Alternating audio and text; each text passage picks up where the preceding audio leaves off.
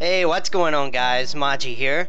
This week Jagex released the brand new Big Chinchompa Hunter Distraction and Diversion into the game. This is a members only distraction and diversion with no level requirement, but the moths that you catch will have an increasing level requirements for the better moths, up to the gray and the black moths being the best. The rest of the moths are on the screen now, along with their level requirements, their XP gains, as well as their point value for catching them. As I mentioned, this is a Hunter Distraction and Diversion. You can repeat this distraction and diversion twice every single day. To start this, you'll need to speak to, I guess that's Mieliki in the Tree Gnome Stronghold, which is the location of this is just south of the Gnome Agility Arena, so that's probably the easiest way to find it. And there's a portal that will transport you directly to the location on the hour, every hour when it happens. Or you can actually find Nyriki at some of the various hunter locations around the map if you know exactly where to find him. Like I mentioned, the games begin on the hour every hour, and they take place on all worlds. This actually transports you into an instance world, sort of like the Clan Citadels and the Crucible and stuff like that. And for the opening day, they increase the limit of these worlds so there could be more people in there. But since the initial rush has now died down, they set the limit back to a more reasonable number. So maybe you won't see quite so many people as the content slowly dies off. You're given a jar which will collect up to 15 moths in total, and you get the experience for fitting your jar of moths to the giant Chinchompa in the middle of the room, in the nest. And the first thing I would recommend is to go to one of the corners and pick one of the flowers there and wield it, as it will attract the highest level moth that you can catch.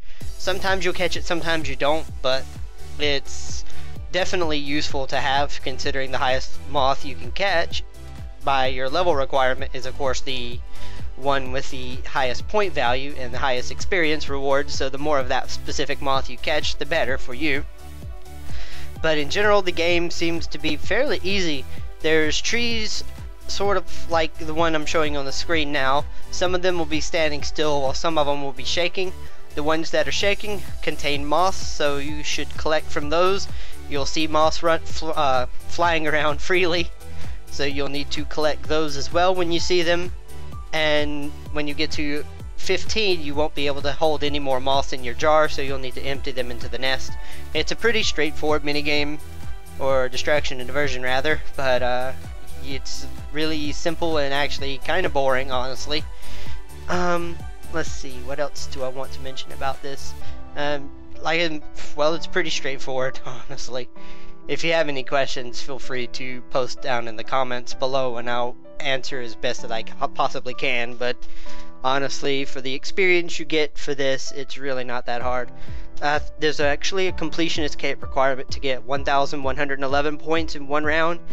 That's really not all that hard to do. Just catch everything you come across. Have the flower in your inventory, have it wielded, and catch all the moths that you get while running around automatically because of the flower, as well as gather all the ones off the trees, all the ones that you see floating around, and dump them into the Chinchompa, and you shouldn't have any problem reaching the 1,111 limit for the completionist cape. I got it the first game that I tried, actually.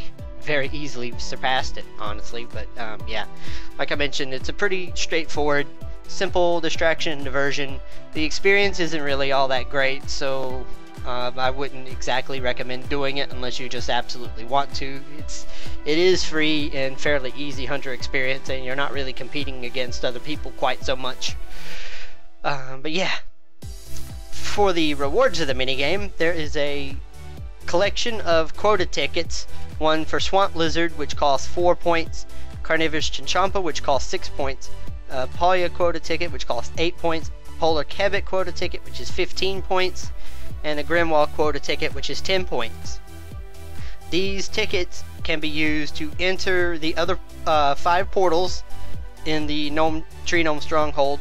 Each of these portals will teleport you to a non-private private hunter spot. The reason I call it that is because it's not exactly the private hunter locations they were suggesting, since other people can just follow you in there anyway. That seems to be a bit of a ripoff. I'm not sure if it was intended to work that way or if that's a bug, but for right now it's not really as private as it led on to be. So I'm highly disappointed in that. But each ticket will grant you the ability to catch one of the animals within their location. So if you have, say, 200 polar cabbit quota tickets, you'll be able to catch 200 polar cabbits before you can no longer catch anymore. For the rest of the rewards, there's a cosmetic flower which costs 1 point, which right now I don't really see the point of, considering if you get one of the flowers during the game itself, it seems to come out of the game with you and be cosmetic anyway, so it's a little bit pointless to offer that as a reward as well. I'm not sure if that's a bug or if it's meant to be that way, but it's a little bit pointless in my opinion. You can buy also swamp toads for 24 points, flax for 2 points, swamp tar for 8 points, or 1 hunter experience point for 1 point. So it's a 1-to-1 ratio for the experience. So if you get, say, 1,000 points in one game, you can get 1,000 hunter experience. I think the first game that I did, I got like 26k hunter experience while doing the mini game in about 16 to 17 minutes before the Chinchompa in the middle fell asleep, so the experience rates really aren't that good. And as for the private hunter spots, the experience you gain from them aren't really all that great either. So it's really up to you if you want to do this distraction in the version, but honestly, it's one of those kinds that will more than likely be dead content within a few days, in my opinion. It pretty much already is dead for me anyway. But in celebration of this new Hunter update, all 4 tiers of the Tracker Aura are now 30% off in the loyalty shop. So feel free if you want to go grab some of those if you wish. For the patch notes this week, there's not really all that many, so I'm not really going to cover them. You can check the quick find code down in the description of this video. But one of the most important ones that I mentioned before is the navigation bar in the RuneScape client will no longer show the subscribe button to members, and it now will also remember its setting a little bit more reliably, which means you won't have to toggle it on and off so much. I haven't personally tried it, but it can't be any worse than what it was, where you would toggle it off and then as soon as you logged into the lobby it was back magically. So maybe they finally did fix that. I'm hoping somebody can confirm that, but I don't really know. And the only other thing to talk about this week is, of course, an update to the Solomon store. You can now buy 50 bank spaces for, it's like 300 something. It's called a bank booster plus 50.